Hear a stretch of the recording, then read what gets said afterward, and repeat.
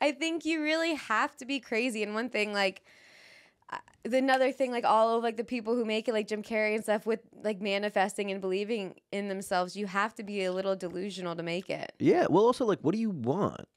Because nobody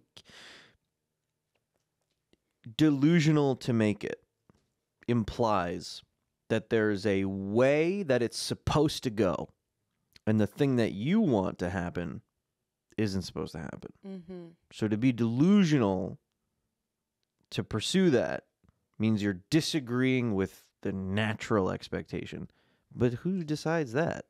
That's the thing. Who decides what is supposed to happen to you? So You do. Right. So it's delusional if you consider that they're right and you're not supposed to make it. But I don't think you're right. Not only am I supposed to make it, I'm making it every single day by continuing to do it. I don't think this isn't supposed to happen.